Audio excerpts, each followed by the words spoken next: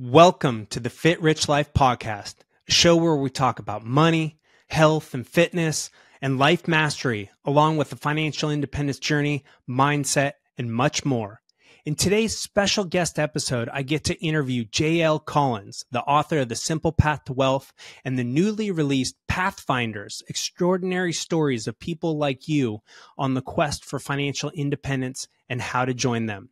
In addition to his books, he also blogs at jlcollinsnh.com about financial independence. His blog has over 20 million readers. J.L. Collins is known as the godfather of financial independence, and he has so much wisdom to share about the journey to financial freedom, and he's played a huge role in my own money journey since I first discovered J.L.'s Simple Path to Wealth framework back in 2017. In this episode, here are some things you will learn about. 1, the power of FU money. 2, what the simple path to wealth is.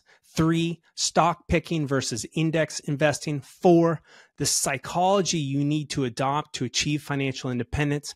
5, whether you should rent or buy a home, and a whole lot more. This is a great show for anyone interested in pursuing financial independence, as JL shares his wisdom and the wisdom of over 100 different people who are pursuing financial independence. This wisdom will empower you on your own money journey. Please enjoy a wide-ranging conversation with J.L. Collins. J.L. Collins, welcome to the show, brother. Hey, Justin, it's a pleasure to be here. Thanks for having me. So you are called the grandfather of, or the godfather of financial independence. You're the author of The Simple Path to Wealth and the newly released Pathfinders, extraordinary stories of people like you on the quest for financial independence and how to join them. Let's kick this show off by talking about FU money. What is FU money, JL? FU money. Well, first of all, it's one of my favorite things. So some people have attributed the term to me, and while I would love to be able to claim it, that would not be true. I first came across the idea of FU money in a novel by James Clavell, Noble House, if I remember correctly. And this would have been a novel I was reading in the 70s. By the way, a great novel. And there was a character in that novel, and her goal, her stated goal, was to have FU money.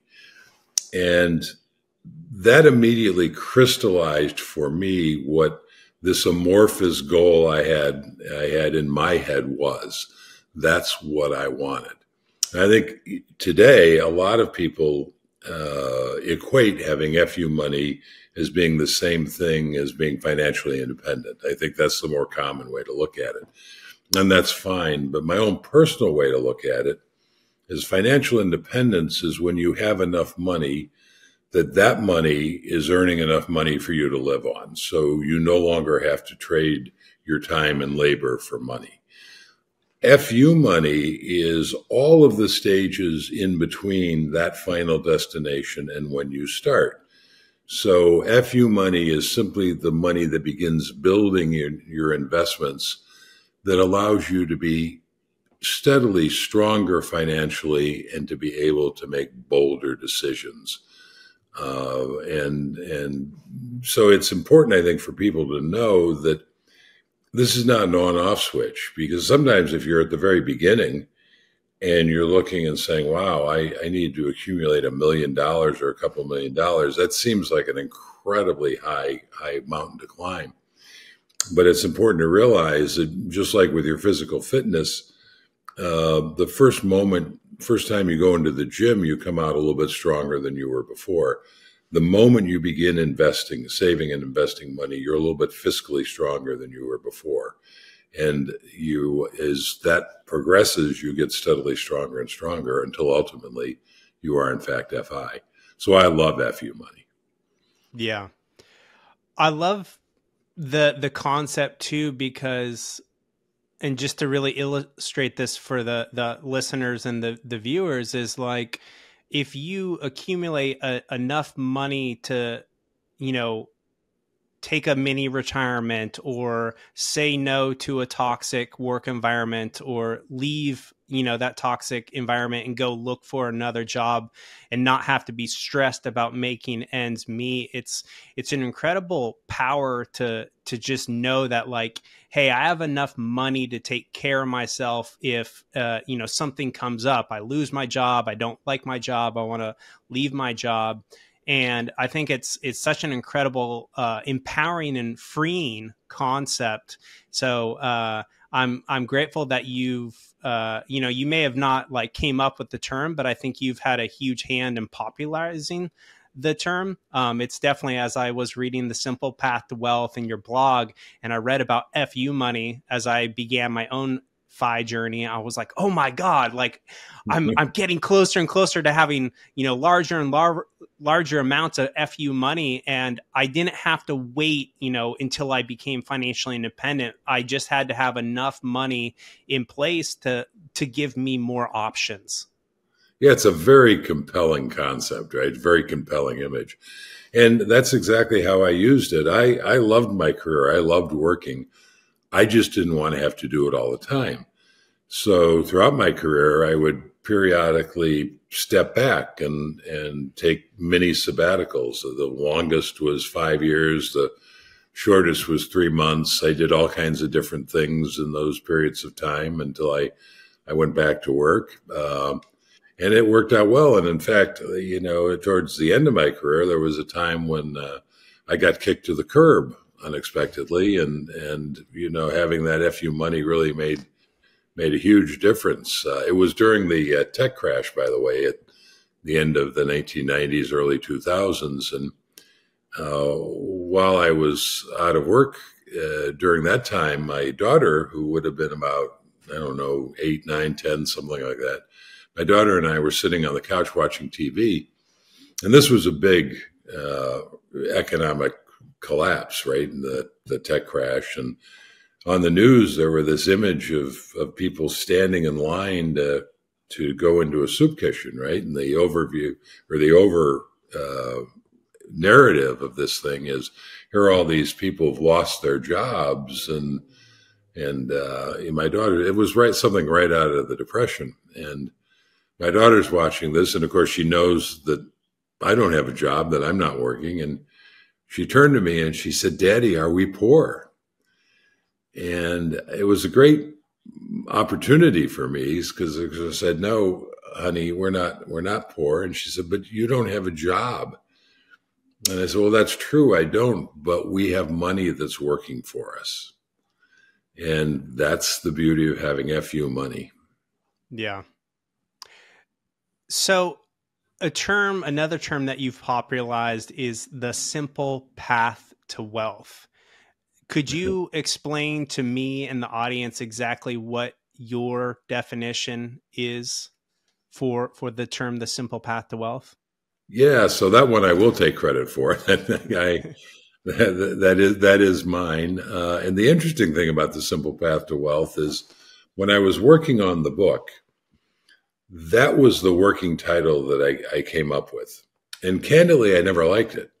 And I thought, well, this is just kind of, I need a working title, on this project, and something better will occur to me before I finish the book. And it took me 3 years to finish the book, and nothing better ever occurred to me. So that's how it became the title of the book. Well, turns out people love the title of the book, and I've grown to love it because it really is very precisely descriptive of what the book is. It is truly a simple path to wealth. And the basic formula is avoid debt or get out of it if you have it, learn to live on less than you make, and invest the difference. And if you do those three things, you will wind up wealthy. And not just in money, you'll wind up wealthy in life. Yeah. And I still remember, before we hit record, I was just telling you about, like, I remember the exact time and place I like started reading The Simple Path to Wealth. And, I discovered you, kind of in a meandering sense from, like, I heard a Tim Ferriss podcast with Mr. Money Mustache and started reading Mr. Money Mustache's blog, he referenced you. And then I picked up the book, The Simple Path to Wealth, and it was the title that attracted me. I was like, because I was so frustrated with my money situation for pretty much my entire life, because I had always, been good at like earning a sizable salary, but I just couldn't seem to accumulate wealth. I was like, I've made all this money, but I have nothing to show for it. I'm still in debt. I don't have money. Like, I'm not a millionaire, like, even though I've made tons of money, like, over the years. And just this idea of a simple path to wealth was so attractive. And I was actually on a company meditation retreat, and I remember reading, Mr. Money Mustache's intro to your book, and I was just like so excited. And, I started to read the book, and I was like, and I had tried to read like investment books before.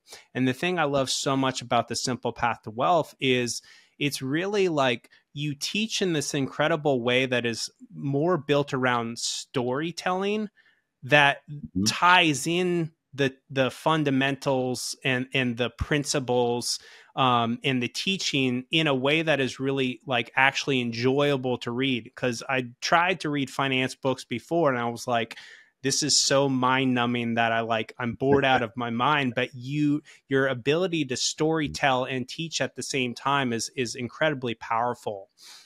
So, I'm curious, how you kind of discovered in your own life this concept of having enough money that you had the freedom to live life on your own terms, to take breaks from work, and take us back to the beginning of your working career and how you thought about money. Well, taking you back to the beginning probably goes back even earlier than that, because when I was a kid, my dad was self-employed, and he was a pretty successful guy. But like a lot of people of his generation, he was a cigarette smoker.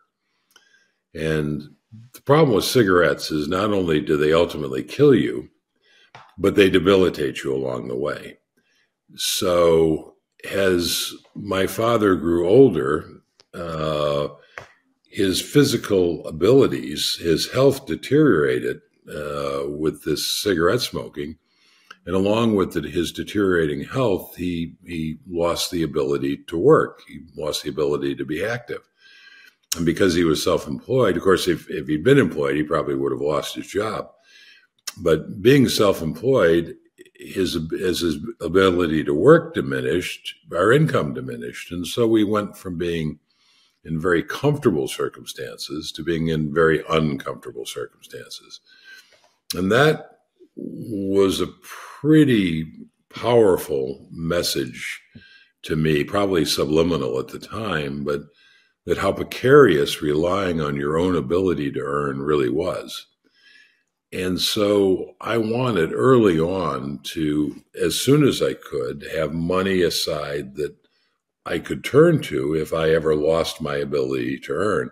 As I said earlier in our conversation, I liked working. I never had the concept of retiring early. That was when I was young. That just wasn't a concept I ever heard anywhere, so it wasn't in my head. And even if I had, I don't think it would have been all that appealing to me.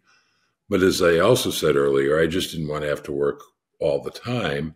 And I wanted to be sure that if the time came where for whatever reason I couldn't work, that I was not going to be in the dire straits that my parents wound up in. So that was kind of the origin of it. But then figuring out how to do this really became a matter of wandering in the wilderness. And when I graduated from college, I came out of college in the 70s, which was a very difficult economic time. Inflation was rampant. The economy was stagnant. In fact, somebody coined the term stagflation. And it took me 2 years out of college to get my first professional job. And I was making $10,000 a year at that job, which probably is equivalent of maybe $60,000 a year today. And I kind of arbitrarily thought, well, I am going to save and invest half of that money. And I knew that there were people who were living on $5,000 a year, so I knew it was perfectly possible.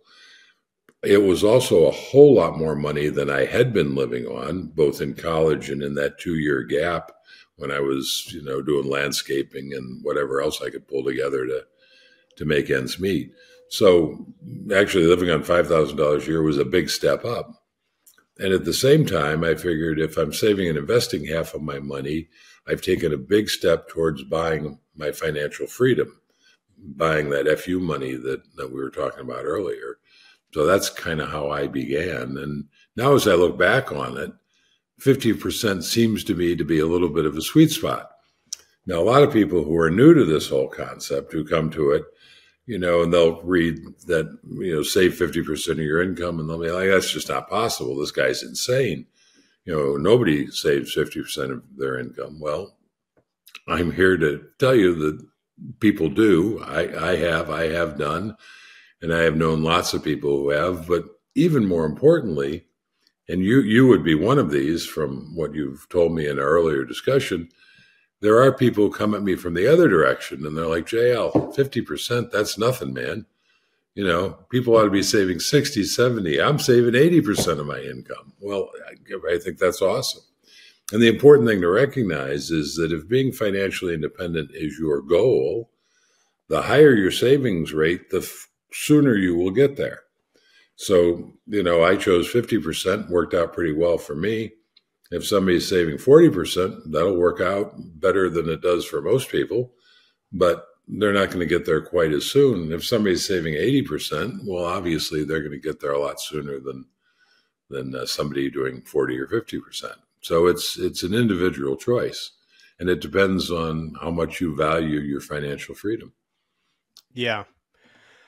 If someone had told me, in the beginning of my working career that you could, save 50% of your money, it would have been so hard for me to fathom, because Right. I fell prey to lifestyle inflation. Like, I grew up in a family where money was really tough. And so when I, first started like making significant amount of money, I was like, I wanted to buy all the things and live the life that I had been deprived of all my life. And I really went through, several years of, not actually, I was spending probably 110 to 120% of the money that I was making and going into deeper and deeper debt every year. But then when I discovered the simple path to wealth and realized that, like, hey, there's a bunch of people saving 50%, it really gave me like the idea that that was a possibility. And in a sense, it also gave me permission to go against the grain of lifestyle inflation, because there was so many examples of people who are saving 50% or more. Right. And then once you kind of, in the book, the Pathfinders, you share the kind of the working time to like when all work becomes optional. If you're only saving 5%, you're going to be working for 60 plus years. But that then as you get to like 50%, it's around like somewhere around 15 years. And then as you can, a little bit less than that, as I was like 12 or 13, I think, at 50%. Yeah. And then as you continue down, and that's where I like continue to look down there. I was like, wait a minute, if I can get my savings rate to like 70, 80%, like if people are doing 50%, like why can't I do 70, 80 or 90? And just seeing that, graph of like, if you can get your savings rate, to X percentage, you have to work this many years before all work becomes optional, meaning you can live off the money that your money makes. And just understanding that concept was so powerful in my own journey, because then I realized the power was in my hands. Like, and it was all based on how I chose to live my life and the decisions I made with my money. And I could be, beholden to, lifestyle inflation, or I could take a stand for financial freedom in my own life. And ultimately the choice was mine. And that was just like such a powerful realization for me on my own journey. Well, I think that's the important thing, is that ultimately the choice is your own. So from my point of view, when my books are out there, Pathfinders and The Simple Path to Wealth, at least if people pick them up and read them, one or both, at least they will know that buying their freedom is an option. And I think most Americans don't realize that. It never occurs to them that of all the things that money can buy, that's something that they can spend their money to buy. Now, if you read the books, then at least you know it's an option. You might not choose the option. You might say, well, okay, now I know I could do that, but I'd still rather buy this, that, or the other thing.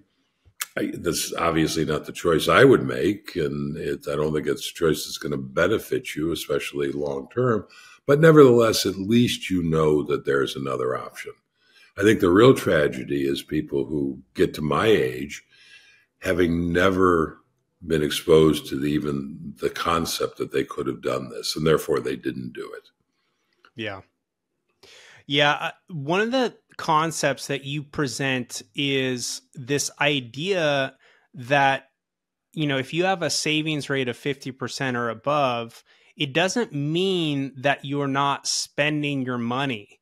It like you share this example of how you're having a conversation with somebody and you actually said, I actually spent all of my money that I made, but I spent it on my freedom. And that is so powerful, because I think the challenge for a lot of people about creating like a 50% savings rate or above is they feel like they have to deprive themselves. Whereas, right. Once I discovered this concept of financial independence, I was like, I don't care about the fancy cars. Like, I want to buy my freedom. And so I just made it a huge game for myself to see how much money I could save and then spend on my freedom, AKA invest. So I was just like, every dollar that I invest is like one more dollar that makes me more and more free. And so I got like so excited about just seeing how much I could spend on my freedom and like how fast I could grow to greater and greater levels of financial freedom.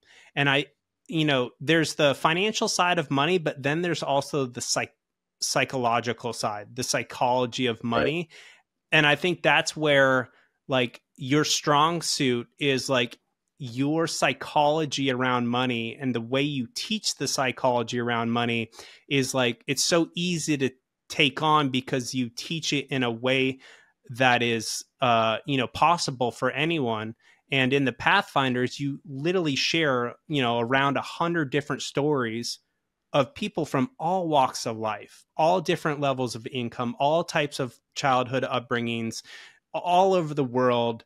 And I loved reading the Pathfinders because it's like, wow, these are like so many different types of people that have achieved or are on the way to achieving financial independence. And like, if they can do it, I think anybody can do it. Yeah. So a couple of things. I came up with this way of framing spending, investing as spending in a conversation, as you alluded to. And because I'd always been struck by this line that people seem to draw, that if I save and invest money, I'm depriving myself from being able to spend it. And the truth is, as you alluded to, I've spent every dime that's ever come my way, and I've spent them almost immediately. But buying my freedom was just where I spent a lot of those dimes, because for me, there was nothing my money could buy that was more valuable to me. So it never felt like deprivation to me, because I was spending my money on the single thing that was most important to me. that was most satisfying to me. So you think about it this way. You're looking at buying a new car maybe, and you're saying, wow, I could buy a Cadillac, and then I'd be driving around in this fancy, luxurious car, and everybody would be admiring me, which, of course, is probably not true. Those people that are looking at you are probably not thinking, oh, what a wonderful person that is. They're thinking, oh, wouldn't I look good in that car? Anyway, little sidebar there. But you could buy that Cadillac, or you could buy a Chevrolet. And that Chevy would get you to all the same places just as reliably as a Cadillac, plus you'd have a big pile of money that you didn't spend on the car that you could spend on something else. So we are always, all of us, making those kinds of decisions. We're choosing where do we want to spend our money. And if we buy something expensive, then there's less money to spend on the other things we might want to have. So I think for anybody who reads my books, they will now realize that, oh, of the many things I can spend my money on, and there's almost no limit, one of the things that I can spend it on is my financial freedom. And of course, you do that by buying assets.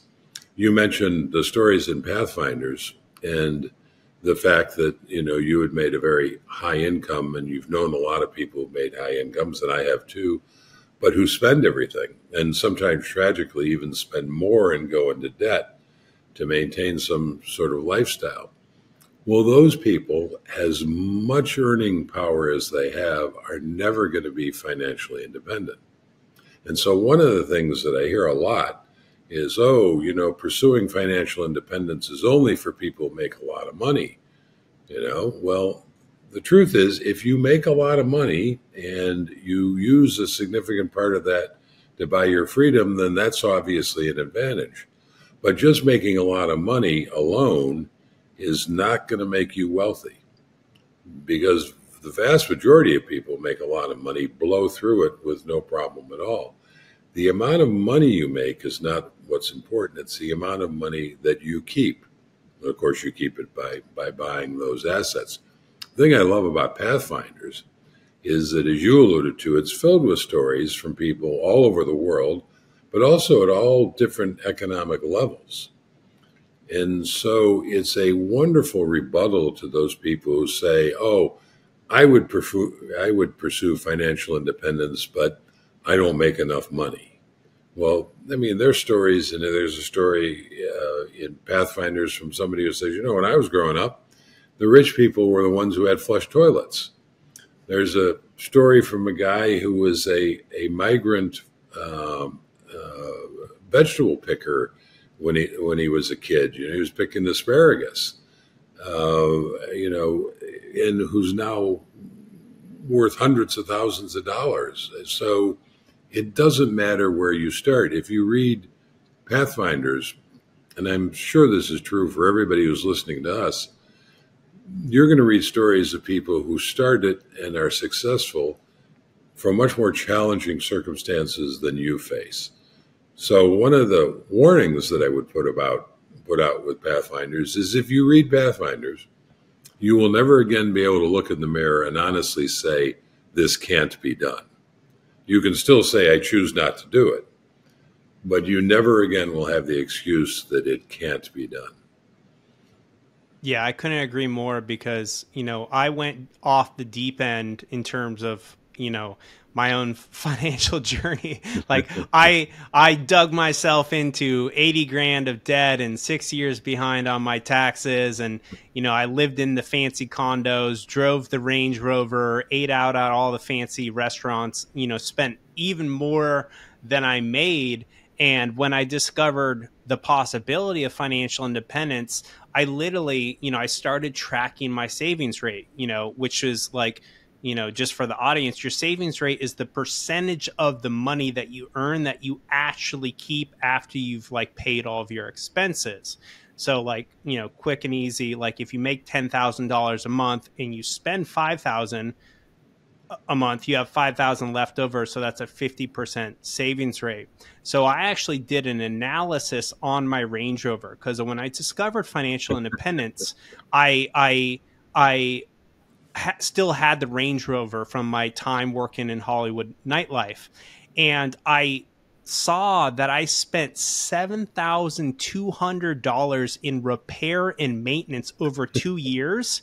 And I was like, what the fuck? I could buy a car with that money that I spent on repair and maintenance. So I literally sold my Range Rover and bought a Prius that I still own to this day. And it's a 2012 Prius.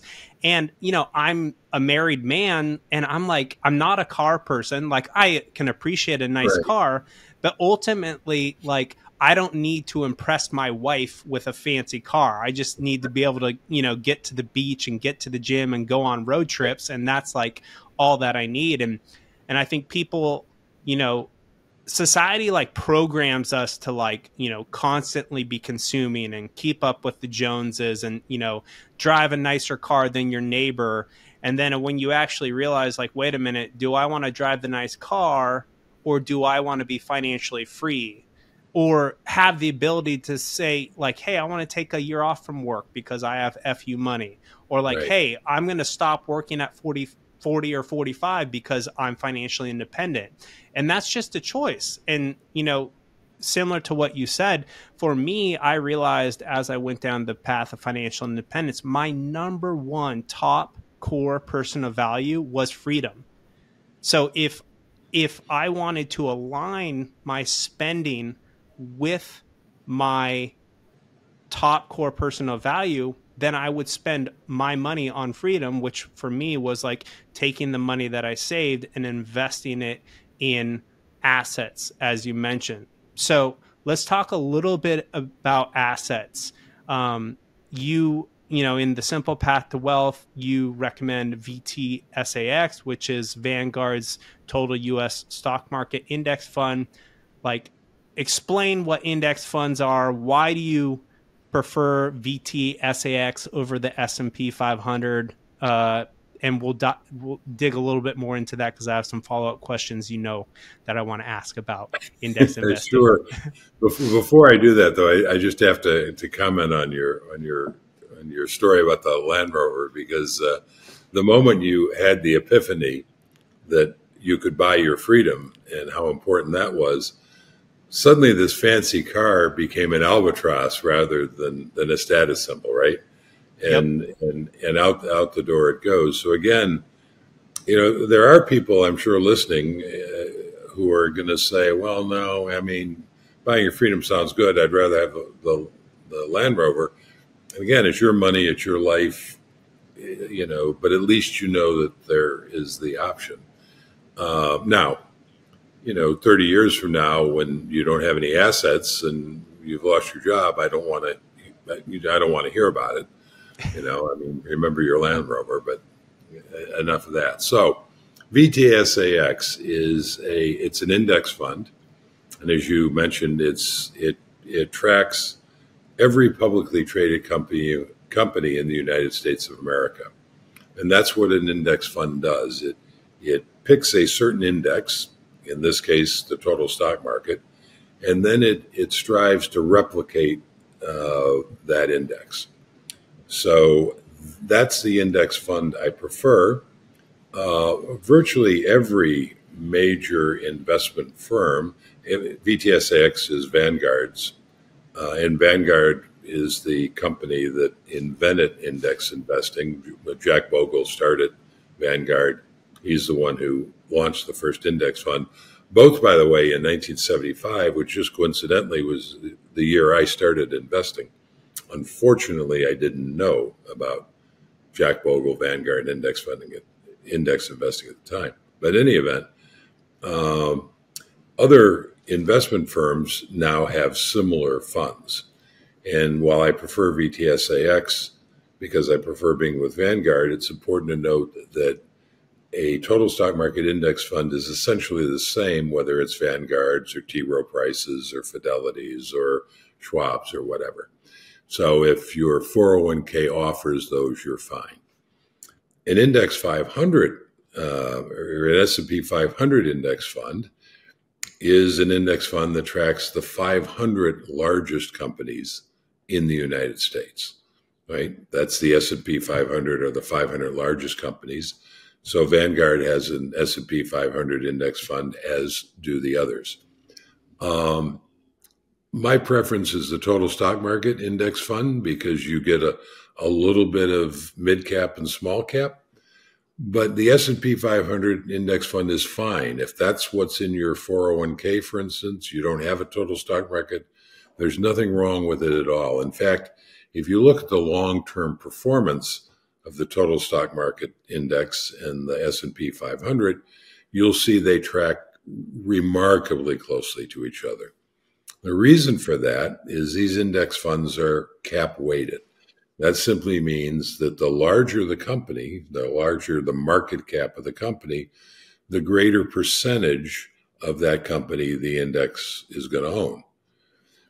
So VTSAX is about 80, maybe even 85% of that fund is made up of the S&P 500. And then those mid cap and smaller caps are the other 15, 20% of it. So they're very, very close in their makeup. Either one works just fine. Okay, so my follow-up question, and one of my good, I call him my phi best friend.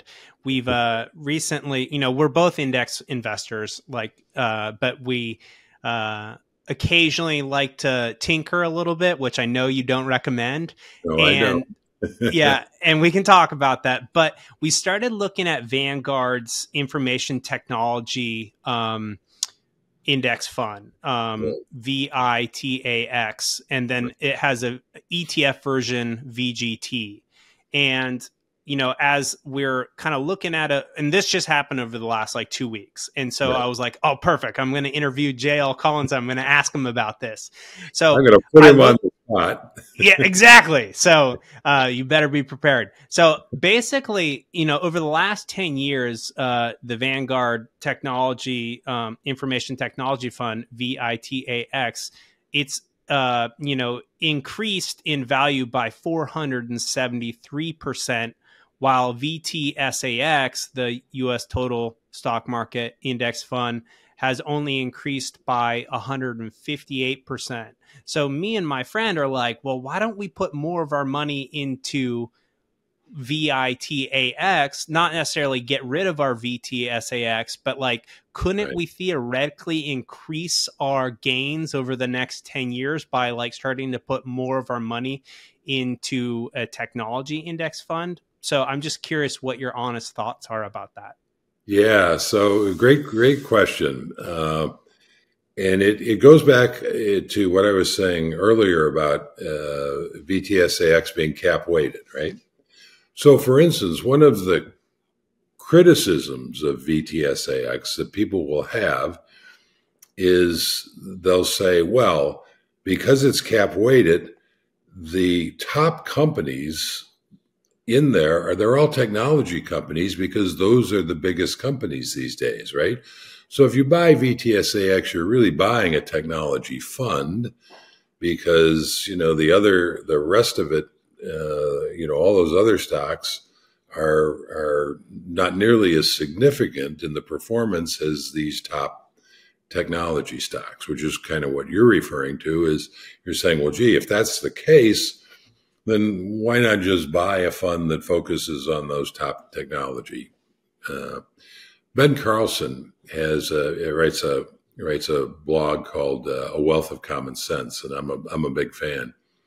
And he just had an article looking at this last year where what they call the Magnificent Seven, which are the top technology companies in the country, and they make up the very top companies in VTSAX and probably the fund you mentioned, how huge their performance was in 2023.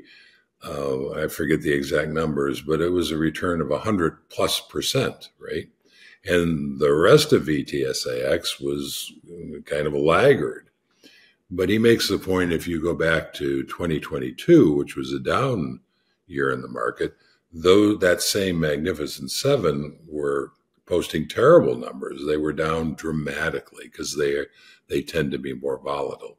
So that's one reason that you don't necessarily want to focus on those, or if you do, recognize that you are now adding a whole lot more risk and volatility to your portfolio, right? The other thing, and this is another criticism that VTSAX gets at the moment, is this idea, well, essentially it's just a technology fund because that's the top tier. Well, one of the few advantages of being an old guy is I can remember times when that wasn't true. So technology was not always the top tier of VTSAX. I can remember when it used to be financial companies. I can remember when it used to be consumer goods. There was a time when it was energy companies. So that top tier rotates.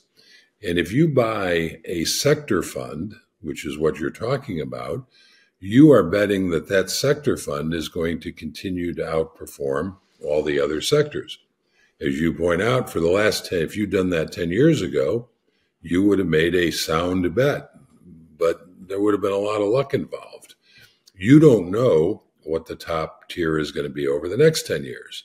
It's easy to say, well, yeah, it's going to be technology because look where technology is. And maybe that's going to be true.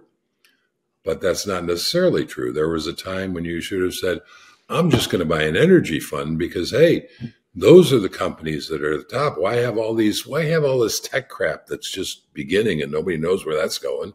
I'm just going to buy this energy fund and not have the rest of VTSAX or the S&P 500. Well, when I own VTSAX or the S&P 500, I don't have to worry about whether tech is going to remain dominant. If it does, I benefit. I gain from that. If it rotates out and something else rotates in, I don't have to guess what that something else is. I will own it by definition. So when I talk about investing in index funds, I'm talking about investing in broad-based, low-cost index funds. Index funds, and that's how index funds started. Now there's all kinds of index funds, and you can buy index funds focused on all kinds of different sectors, whether it's technology or energy or consumer goods or precious metals. It's the list is endless. Those are not what I recommend because when you do that, you're adding a lot of potential risk and volatility to your portfolio. And you're basically saying, I know which sector is going to dominate going forward. And that's just one step above saying, I know which company is going to do better going forward, right? So you could take it to a greater extreme and you could say, well, you could buy that index technology fund that you were referencing, or you could just buy the Magnificent Seven, right? Mm-hmm. Why? I mean, that index technology fund has a lot of companies in it. Why buy those secondary technology companies? Just buy the Magnificent Seven. You could take that to a greater extreme and say, well, last year, if I look at the Magnificent Seven, and I don't know which one it was, but one of them would have had the top performance. Microsoft performed better than anybody else, so I'll just buy Microsoft. So you can see the dangerous path that line of thinking leads you down.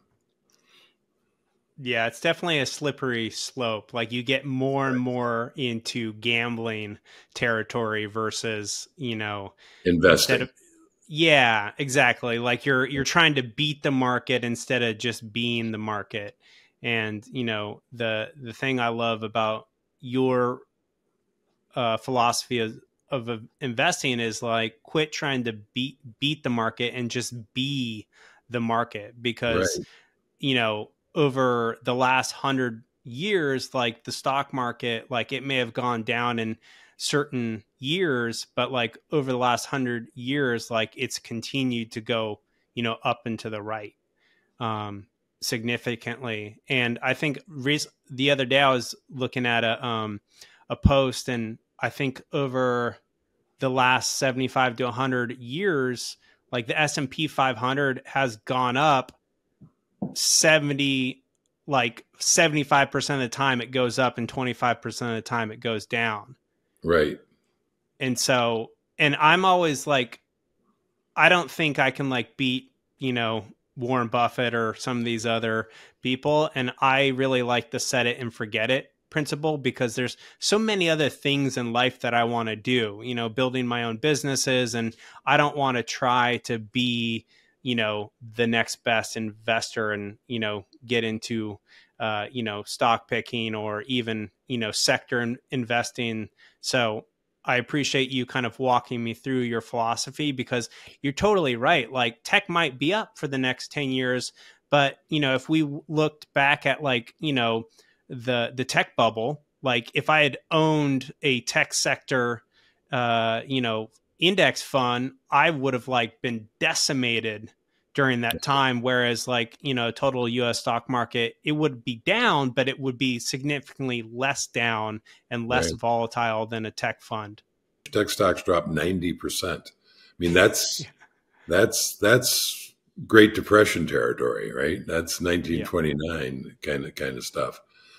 So again, it's a very volatile thing. And 10 years from now, we might have another conversation, Justin, and maybe technology will have done just as well or even better than the last 10 years.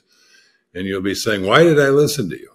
Because something or some other sector 10 years from now will definitely outperform VTSAX. I once had a friend of mine who said, I'm going to do a test. And he picked out 10 or 15 different asset classes and categories. And he said, I'm going to look back historically and track these. And VTSAX, the total stock market, was one of those. He said, I'm going to see which one performs best, over time. And I said, well, I can save you a whole bunch of effort, because I can tell you exactly what's going to happen. Number one, VTSAX in any given year will never be number one. It's never going to be number one. Number two, VTSAX in any given year is probably going to be fifth, sixth, seventh. That's the range it's going to be in, right?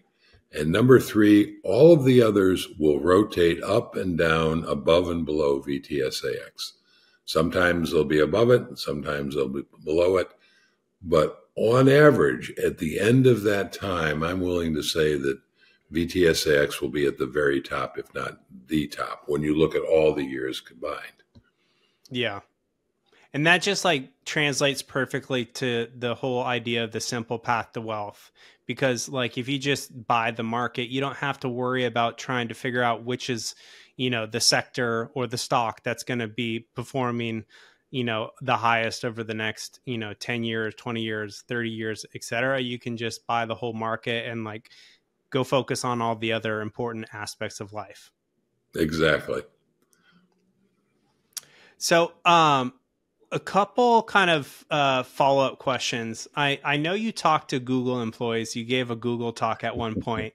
And I'm just curious, can you kind of recount for me and the audience, how you were trying to convince those Google employees to sell their Google stock and actually buy VTSAX?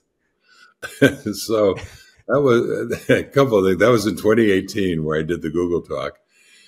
And I wasn't trying to convince, I don't try to convince anybody of anything, right? I mean, the only person I've ever tried to convince of this stuff is my daughter.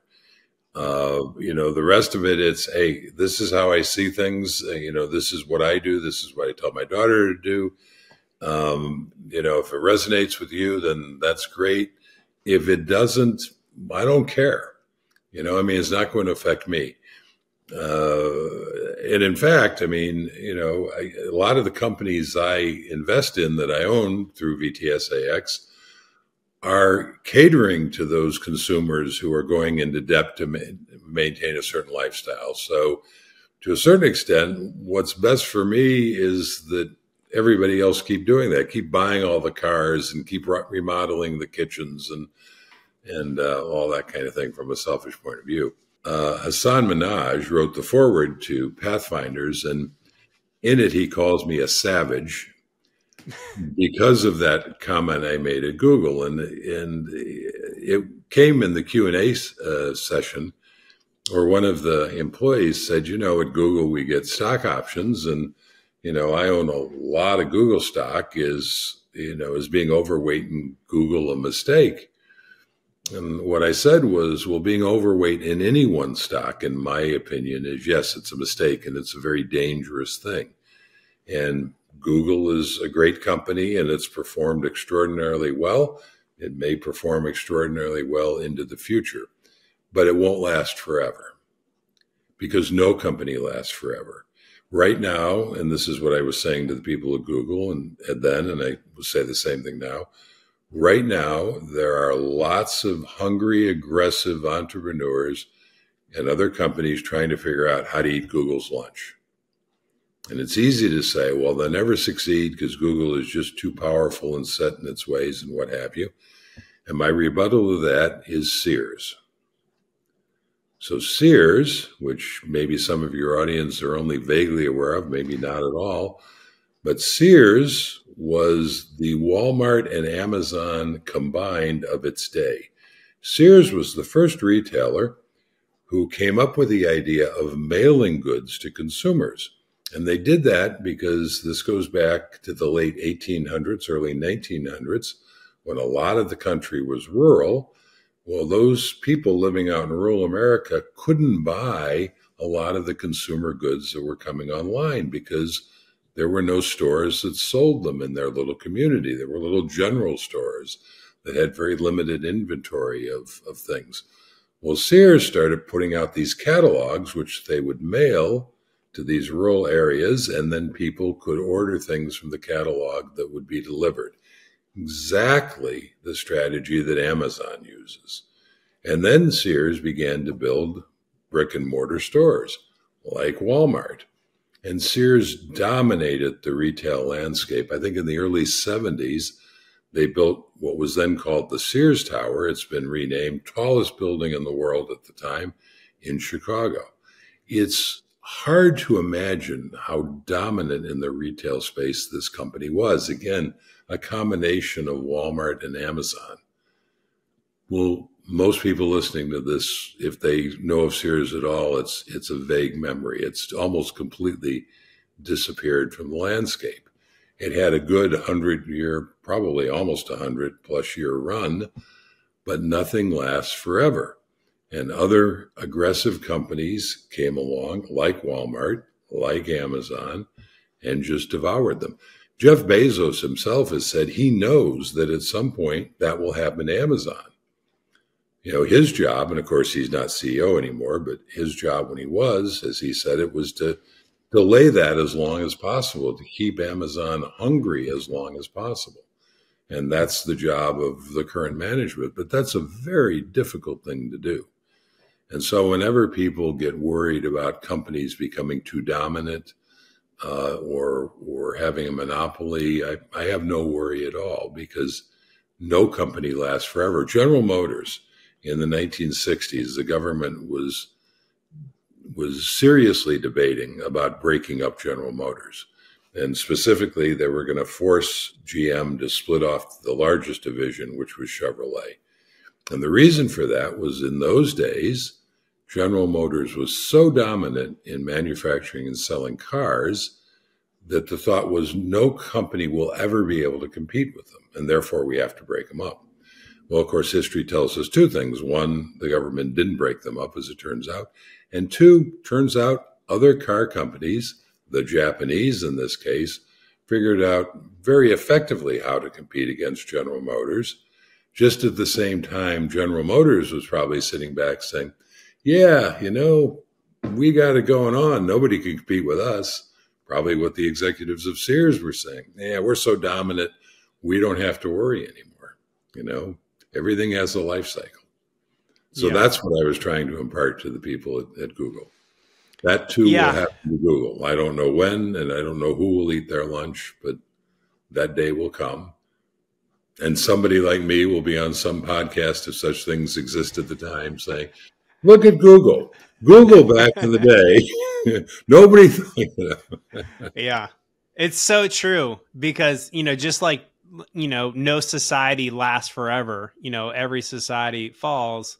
You know, at some point, like these companies that are dominating, you know, Googles and Teslas and stuff, like, you know, it may be in 10 years, it may be in 20, it may be in 30, but then if you're trying to play that game, you're once again, you're back into trying to time things, which is just, you're putting your financial freedom like in the territory of like luck, aka like gambling. And it's just, some people will win doing that, right? Just like some people, hit the jackpot or, win the roulette game. But there's the simple path to wealth is essentially it will work as long as you follow it. And, some of the times that's going to get people there a lot faster, depending on when you get started and how fast you go. And other times, it'll be slower, but it will eventually get everyone there. Well, something to keep in mind is that fast money, money that comes easily and quickly, is fragile money. There are very, very few cases in history where somebody comes into money quickly and is able to hang on to it and build it. So you think about, the cryptocurrency millionaires, right? I mean, that's came very quickly and it dissipates quickly. You think about athletes, Mike Tyson, who I mentioned in The Simple Path to Wealth, made $400 million in his career and wound up bankrupt. Huge amount of money coming to somebody who was not prepared to handle with it. So money that comes quickly, it looks very appealing from the outside, and make no mistake, if anybody wants to send a whole bunch of money quickly to me, I'll accept it. But it's also fragile money. It's very hard to hang on. Money that's accumulated gradually and strategically, like The Simple Path to Wealth calls for, that money has staying power because the people who accumulate it understand how it was accumulated and the value of it. The other thing, going back to the first part of our conversation that's instructive, and when I was writing The Simple Path to Wealth, I think this is in there if I remember my timing correctly, but the Dow Jones Industrials, the 30 stocks on that. I used to ask people, how many of the original Dow Jones companies are still on the Dow Jones Index? And the answer used to be one. Only one had survived until the day, but around about 2013, 2014, that one, which was GE, fell off the Dow Jones because they too, as large and powerful a company as GE was, that also had no longer was large and powerful enough to still be on the Dow Jones. So the Dow Jones Industrial 30 companies that when people hear about the Dow Jones did this in the market today, there's not a single company from the original list that is part of it today. Business capitalism is very dynamic, and companies come and go, and that's part of the beauty of it. That's how we make money. And the beauty of an index fund, and this is a term I'm very proud of because I coined it, is it's self-cleansing. So as when Sears was doing great, I benefited from owning it. When Sears drifted away and Walmart came up and Amazon came up, I didn't have to worry about Sears drifting away. I benefited from the rise. When those two drift away for whatever reason, whatever replaces them, I benefited enormously from Google being in the index. When the time comes that it drifts away, I don't have to worry about it. It's self-cleansing. Yeah. I will own VTSAX forever. I never have to think about when do I need to sell it, as you have to do with if you own individual companies, you always have to be thinking, where in their life cycle are they? How much longer will this continue? Yeah. Yeah. And the other thing about single stock investing, I do own, from earlier times in my kind of investing career, some like single stocks. And, I have a couple that are like, they're above 7% of my portfolio because they've just appreciated so much. Right. But one of the things I think about is like, I don't want to sell them now because I'm in such a high income tax bracket.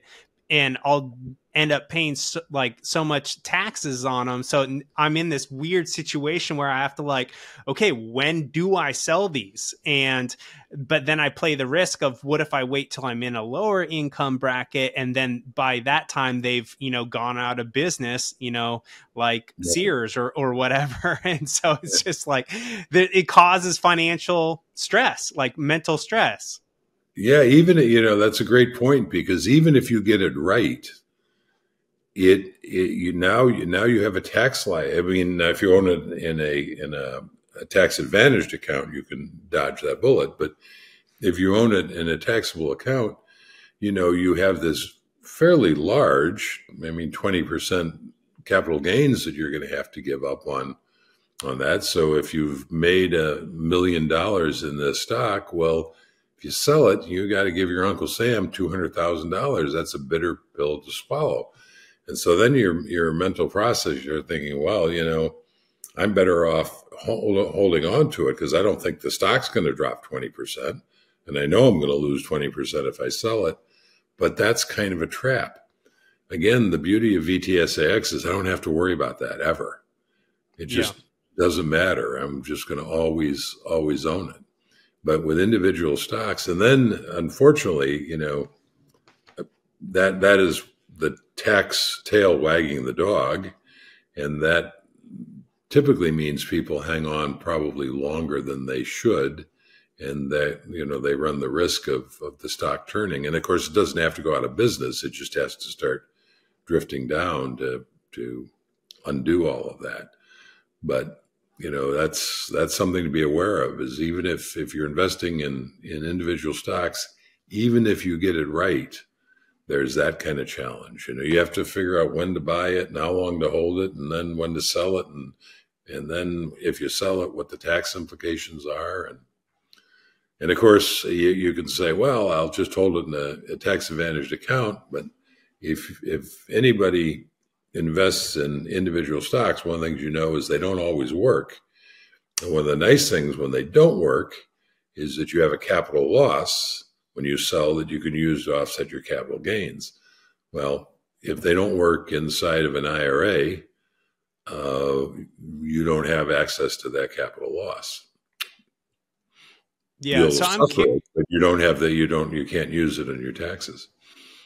Yeah, I'm selfishly interested in your thoughts, like in my particular scenario, because I do have a few stocks, like namely like Apple and Facebook, that have accumulated, like a sizable percentage of my portfolio. Now, I'll be fully transparent. Majority of my portfolio is in like VTSAX, but I still have a couple single stock exposures.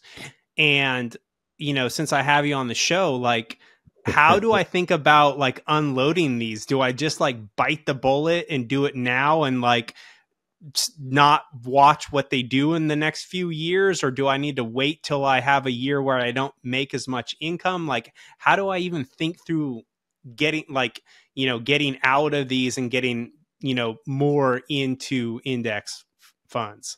Well, first of all, my heart goes out to you, because I am also a former stock picker. So I feel your pain, and there is no easy answer to that, because, when you're a stock picker, you have to make that decision. You have to have in your mind, not only when do I buy, but at what point do I sell? And of course, that, as we've already talked about at length now, selling has a tax implication to it. So the first thing, and I don't know what your portfolio is, but the first thing I would do if I wanted to unwind from owning individual stocks is, if I had any that had losses in them, I would sell those, capture that loss, and then I'd immediately sell it, at least as much of my Apple and my Facebook, I think you mentioned, to use that loss to offset against those gains. So I'd be unwinding at least part of two positions. But then the other part of the equation then becomes a constant analysis of Facebook and Apple. Would you buy them today? Where do you think they're going? Do you still think that they're going to? and understanding that nobody has a crystal ball. This is extraordinarily hard to do. So I don't look at either of those companies individually, but if I own them, I'd be asking myself, would I buy these today? And do I think, their future is rosy enough to justify it? And of course, the measuring stick is, do I think these companies are going to outperform the index over time? Right? Because it's not just whether they're going to go up, it's are they going to outperform? And to the extent that I thought they were, I might be inclined to hang on to them until maybe I had a better window to get out. But if I didn't think they were going to outperform, if I didn't think I would buy them today, because the only reason I would buy them today is if I thought they'd outperform, then I'd probably bite the tax bullet and kick them to the curb, and go forth and sin no more. When was the last time you bought a single stock? Yeah, so I knew that question was coming, and so I'm really in no position to criticize somebody who's 41, because I was still buying stocks into my 60s. I had been an index, primarily like you, an index investor, but I still had the disease. So I'm trying to think. I'm going to guess that I don't remember the last time I bought one. The more important question is when did I sell the last of them? And I want to say that was probably just 10 years ago, 2013, 2014. So yeah, I mean, I wish I'd figured this out when I was 41. Yeah. Well, I count myself lucky because, I'm 41. There's some people who are going to be stock picking until their 50s, 60s and beyond. And of course, There are counter examples of people who figure this out, in their 20s and 30s. But as far as I'm concerned, I think an important thing to point out is I actually achieved financial independence as a stock picker. And by extension, I would buy actively managed mutual funds that were run by stock pickers. So that's my dirty little secret, right? I probably achieved financial independence in around 89, 90, and I didn't convert to index investing probably till around 2000. So it's important for people to understand it's not that indexing works and picking stocks doesn't. Because it done well, you could make money picking stocks. The important thing to understand is it's not as effective. Picking stocks takes a whole lot of time, a whole lot of effort. You have to not only decide when to buy, but as we've talked about, when to sell. You can get a good result, but the vast majority of people doing this, and over time, when I say the vast majority of people, and this is professionals as well, it's like 1% or less can outperform the index. So you're putting in a whole lot of time and effort and angst in order to underperform what you could get by buying an index fund and going on and doing other more productive things with your life. But I think what's seductive about it, and frankly, what kept me from embracing indexing sooner, is that stock picking does work, right? It's only when you put it under the microscope and say, well, what's my overall performance doing this, even though I am making money, how does that overall performance compare to the returns I could be getting from the index with no effort at all? And that's a little harder to do. And the other thing I've noticed is that, humans are good at focusing on their winners, because there are few things that are more intoxicating than choosing a stock and watching it work, right? And we tend to forget about the ones we chose that didn't work, that didn't go anywhere, or worse yet, went down. But if you're going to measure performance, you have to measure it in total, in aggregate, all of your stocks, not just your winners. Yeah. Do you have time to chat through your thoughts on renting a house versus buying a house? And a couple follow-up questions? Sure. So, yeah, I'm just curious, because right now, my wife and I, we stayed in a pretty crappy house for a while to reach financial independence. We reached financial independence. We now rent a very nice home. And now it's like, okay, do we purchase a home or do we just continue to rent a nice home? And I'm just curious, like, your thoughts on renting versus buying, and like kind of how people can think through this when financial independence is important to them. Right. So first of all, kudos. I think you did it exactly the right way. Right. You rent a modest place when you're building your wealth. And then as you become more established, it's fine upgrading your life and renting a nicer place. And it's equally fine at some point when you've established your wealth to buy a house if that's what you want to do. I see houses as expensive indulgences, not investments. And I wrote in fact, the most popular post, popular in the sense of the most read post on my blog, is titled Why Your House is a Terrible Investment. It has gotten me the most love and it's gotten me the most hate. And because homeownership is the American religion, you tell people that owning their home isn't the best possible thing they could do. And a lot of people get very upset with you on that. But financially, it simply isn't. Now, having said all that, I've owned houses for most of my adult life, but I never deluded myself into thinking it was a great investment. I bought houses. The houses I bought were houses that I bought because I was willing to pay for a certain lifestyle and I could easily afford it. I could buy them from a position of strength. And that's my recommendation. My recommendation is not always rent, never buy a house. My recommendation is never buy a house as an investment, thinking that you're making a good investment, because you're just not. And if you're going to buy one, buy it from a position of strength, which means that you can comfortably afford that house. So in your specific situation, I would say, well, if you can comfortably afford a house that is as nice or maybe a little nicer than what you're renting, then sure. And you want to spend your money and you're in a position to do that, then go ahead and do that. If, on the other hand, the house you can comfortably afford is maybe not as nice as the apartment that you can afford to rent, well, now that's a little bit of a different choice. And I don't know that I would necessarily make that choice because, again, to go from a nicer apartment for the same money into a less nice house, remembering that houses are not good investments, that doesn't make sense to me, right? Because you're giving up lifestyle for what? Yeah. Essentially.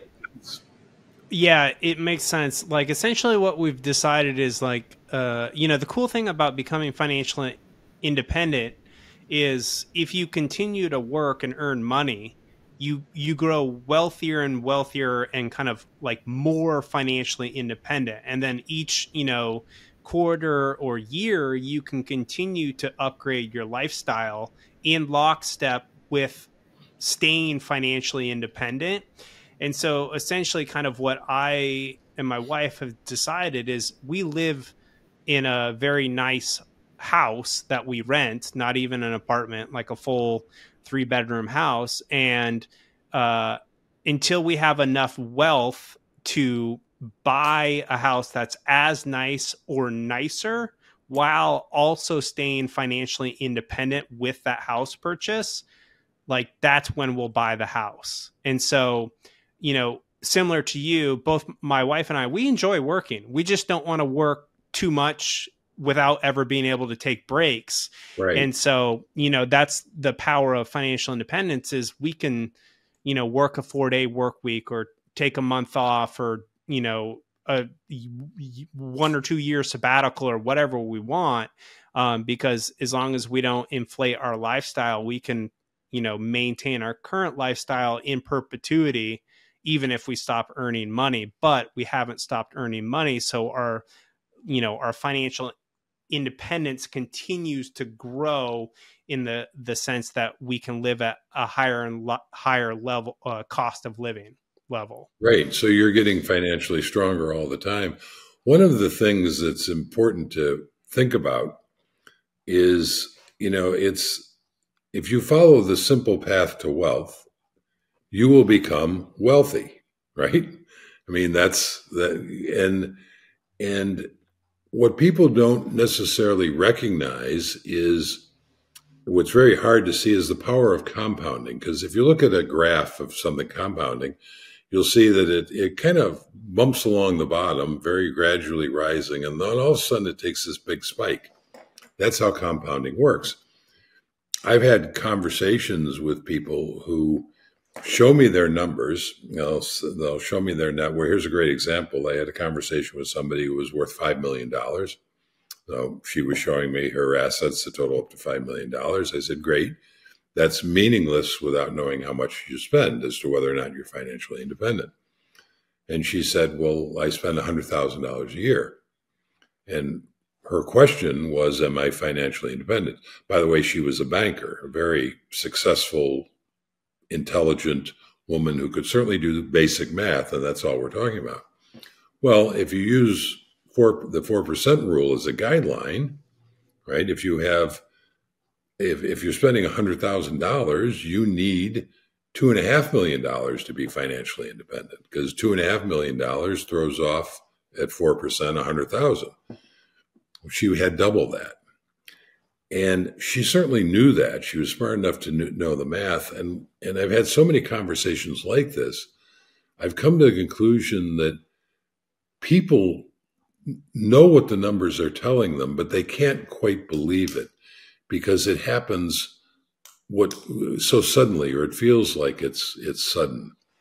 So, if you aspire to own fancy cars and fancy houses, and you don't want to be continually in debt paycheck to paycheck to do it, if you start on a path of building your wealth, at some point, these things will be pocket change.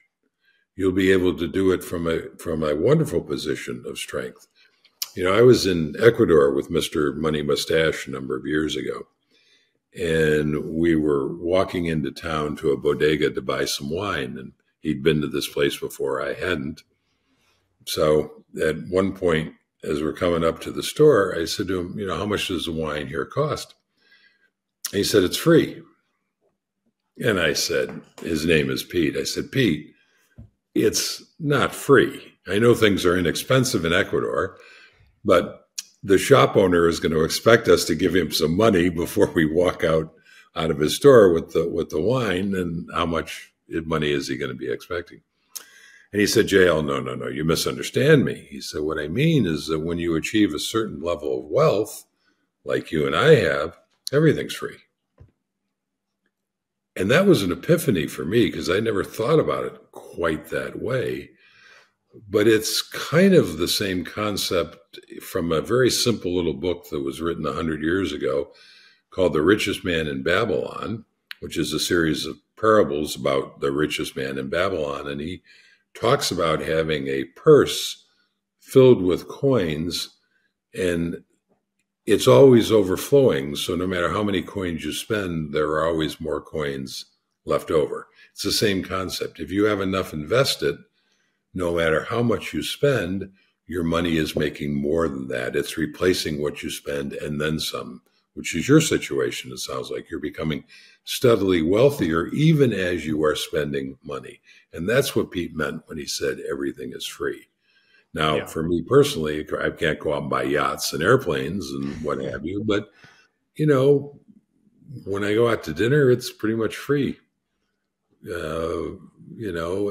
Whatever I can reasonably think of to buy, with a car or whatever, it's reasonably free because my investments are going to replace that money and then some. Yeah. So I think this is a good segue to this one passage you have in the book that I really popped out for me. And I'll just read it. It's rags to riches to rags in 3 generations, as the saying goes. According to a recent survey, only 2% of today's millionaires come from the upper class. Another 19% come from the upper middle class. 79% come from the middle class and below. This is, of course, runs counter to the popular narrative that most wealth is inherited. And I've just been thinking through that in my own journey. And, like for people who come from wealthy families or come from poor families and then become wealthy, like how do you ensure that you pass on, like if you're someone who was raised in a poor family and you achieve financial independence, how then do you ensure that like your children don't bring the family back to rags? Like I just like that I've been like tussling with that in my mind, and I just unsure how to answer that question. So I'm curious how you think about it, because I know you have your daughter and you've worked very hard to, educate her. So how do you think about that? So great question. You touched on a couple of different things. Just like we were talking about earlier, I don't worry about companies becoming so big that nobody can compete against them, because in the natural course of events, that truly never happens. So I don't think the government ever needs to worry about breaking up companies. The market will do that of its own. That's the same with the reason I don't worry about wealth inequality, income inequality, because the people who worry about that make this assumption that once a family becomes wealthy, they stay wealthy forever, and therefore, nobody else is going to get a chance. Well, that's just not the way the world actually works. The way the world actually works is that rags to riches to rags and 3 generations. It doesn't always happen that way, but it does frequently. I recently read an exchange that Charlie Munger, who of course is Warren Buffett's partner, who passed away recently here, but evidently he was asked the question. Of course, he was a billionaire. If Charlie, Charlie, are you going to give your children an inheritance? And Charlie says yes. And the questioner says, well, isn't that going to sap their ambition and work ethic? And Charlie said, yes. And he said, well, aren't you worried about that? And he said, well, I am worried about it, but the alternative is you don't give it to them and they hate you. So that's kind of a trap that wealthy people fall into, because there's almost no way to pass on wealth without it sapping some vitality from the people you're passing it on to, which is why, again, I don't worry about, if you're worried about families accumulating too much wealth, it's very hard for that to pass wealth on successfully for generation to generation. And even if you successfully do that, well, as the generations expand, that wealth gets dissipated against more and more people, right? Because, people have children. So even if you manage to pass it on to your children and they pass it on to their grandchildren, which are going to be more than them, and they pass it on to their great-grandchildren, and there's this expanding group of people that are pulling on this same wealth. You see this with the Kennedys, you see it with the Fords, some of these fortunes that have passed down longer than one might otherwise expect. So that's why I don't particularly worry about it. In terms of our own daughter, I think we've been fairly lucky in that she is making her own way successfully. She's got a successful career. I attribute that in part to the fact that we always lived so far below our means that she didn't grow up in an uber wealthy environment. When she was a teenager, we lived in a pretty wealthy neighborhood because it had a good school system. Frankly, our net worth was probably more than a lot of our neighbors, but the lifestyle we projected wasn't. So when she was turning 16, she was campaigning hard for me to buy her a car. And, part of her argument was all my friends are getting cars on their 16th birthday, which I'm sure was true. But she didn't get a car on her 16th birthday. My response was, hey, that's great. If all your friends have cars, you won't have any trouble getting rides.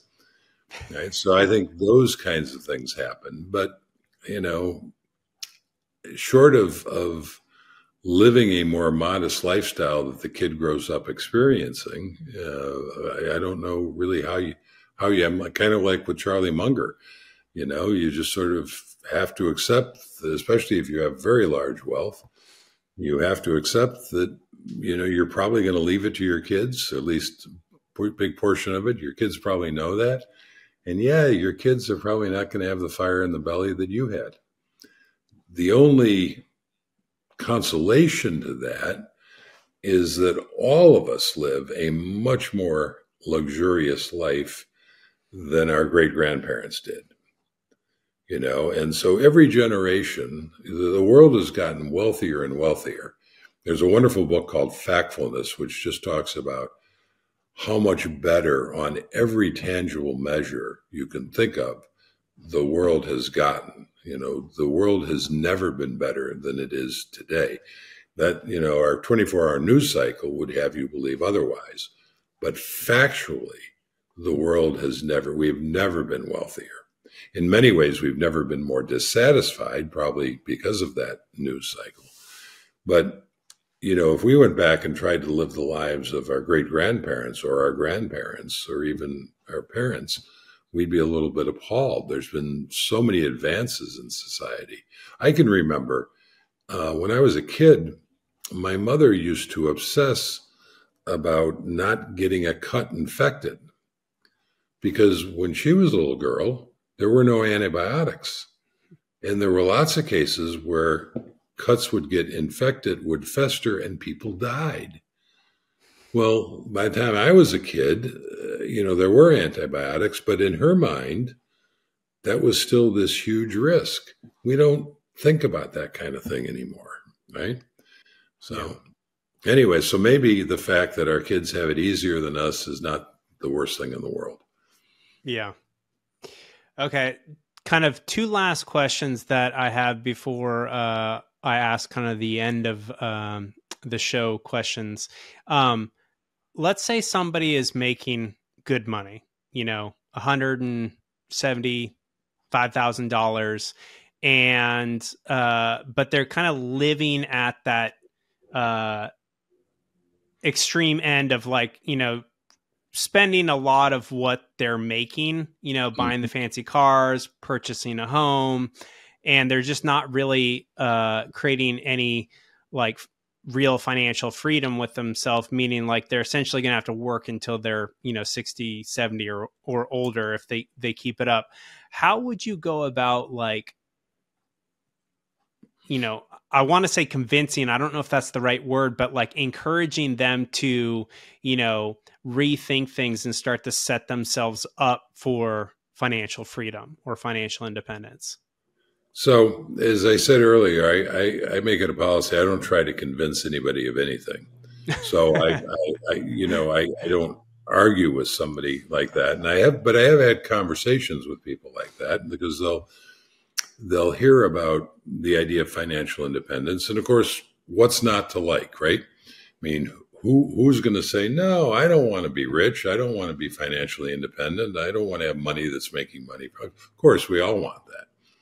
The problem comes when you sit down with somebody like you described and you say, well, okay, if this is what you want, you're going to have to reorganize your life, because you're going to have to free up some of your income that you have been spending on all these other things to begin buying your freedom, right? So you're going to have to make some different choices in how you're spending your money.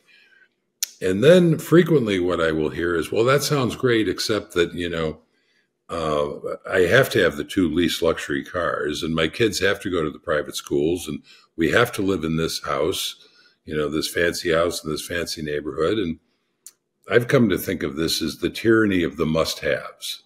You know, I must have this, and, you know, I want to be financially independent, but I must have this, I must have this. Well, the more must-haves you have in your life, the less likely you are to be financially independent. The only way anybody ever becomes financially independent is when the single most important must have they have in their life, or at least within the top two, is buying their freedom.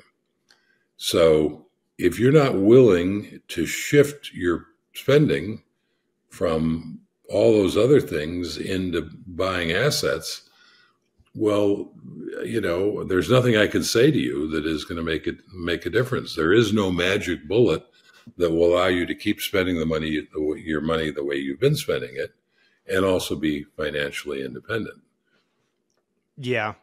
And that answers my second question, which was similar, just a different scenario, is essentially it comes down to mindset, and values. So if your number one or number two value is not your personal freedom, no information or convincing or cajoling is gonna like get you on the path to financial independence. So, basically it's a question of like, is financial freedom or freedom a top core personal value for you or not? And if it's not, then financial independence is probably not for you. And that's okay. There's nothing wrong with that. But if that is what you say or want to be one of your top core personal values, well, then we have some reorganization of priorities. We got to get your words aligned with your actions and your lifestyle, because right now they're out of alignment if you're saying that freedom is your number one or number two top And the personal other value. thing is, if it is your priority, if being financially independent is your priority, as many of the stories in Pathfinders illustrate, you don't have to have a large income to get there. There are lots of stories in Pathfinders of people who have very modest incomes who are achieving it. And I think that's an important takeaway for people to understand, is just having a high income doesn't mean you're going to become wealthy. We've already discussed there are lots and lots of cases of people who have very high incomes who are never going to be financially independent. So a high income alone doesn't get you there. And a modest income doesn't keep you from getting there. If you have your priorities set to that's what you want. And I agree, if I don't try to convince anybody of anything. I kind of put the information out there. If it resonates with you, now this is something you could do. Now you know that of all the things you could buy with your money, this is an option. It's your money. It's your life. If you choose to buy your freedom, then that's great. If you choose not to, that's entirely your choice.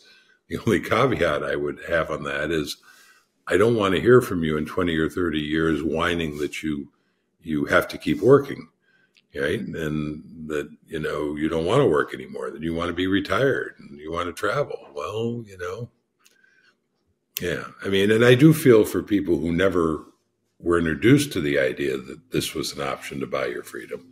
I feel bad for them when they come at the later stages of their life and they're kind of stuck. But, as I said, if you read Pathfinders, you will have no excuses going forward. Yeah. And that's, I think, the key takeaway for me is,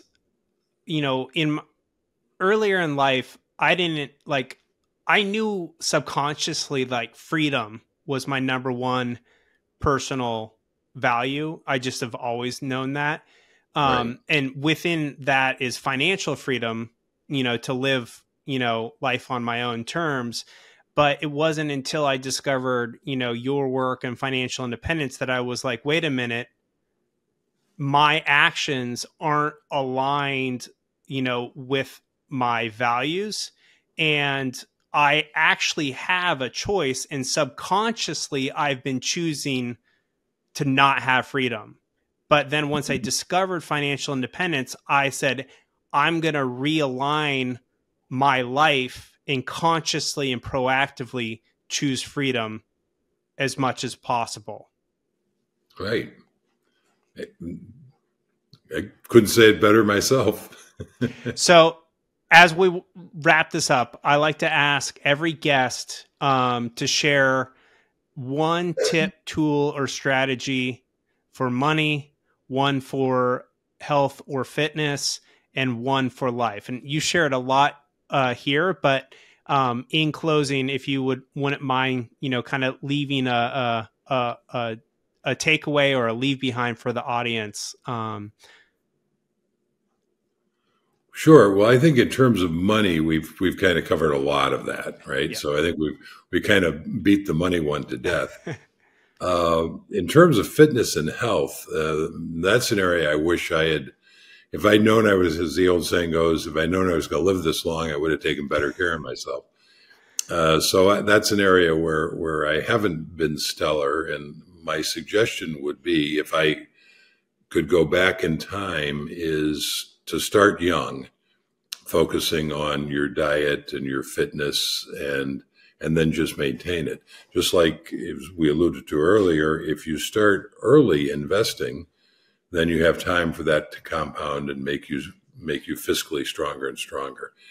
And I think the same thing, if you start early with an awareness of exercising and eating right, and you don't develop some of the bad habits that, frankly, I developed over the years, then you don't have to unwind those bad habits to try to recapture your health, which is what I'm in the process of doing. And then in terms of the life one, again, thinking if I could go back in time to my younger self, I think what I would say is don't worry so much. If you follow the simple path to wealth, compounding will work for you, and compounding is extraordinarily powerful. So if you follow the simple path to wealth, you will in fact become wealthy. So you really don't have to worry about it. You just have to keep putting one step in front of the other. You just have to keep systematically investing in VTSAX or a similar broad-based low-cost index fund, and you will get there. And it'll be extraordinarily powerful. And every step along the way, you'll be a little bit stronger. Awesome. Yeah, it's always fun thinking through, like, what would I tell my younger self? So Right. I appreciate, and it's really cool. Like, I love that you tied the two together with the money and the health. Is like, if you develop good money habits early, you don't have to unwind them later. And if you develop good health habits early, you don't have to unwind them later. And, I like to think of myself, I had really bad financial habits up until like my 30s. So it's never, like, in a sense, too late to unwind them, but you do have to make the choice. And so, like, the sooner you realize that there is a opportunity for you to unwind some, poor money or health lifestyle habits, the sooner you can, like, get on a path that is going to then serve you for the rest of your life. So, JL, it was such a pleasure to have you on the show. You recently released this brand new book, Pathfinders, which is just packed full of ton of different people, about 100 people who are pursuing financial independence or already financially independent. So if you're looking for some inspiration in your own financial independence journey, like, I highly recommend get JL's book, available wherever books are sold. And JL, if people want to connect with you online, what's the best place to send them? Probably the blog, which is jlcollinsnh.com. And then from there, you can find me on Twitter and Facebook. Great. Awesome. Well, JL, thank you so much for coming on the show. It's been a pleasure. I've had a lot of fun hanging out with you. Thanks for having me.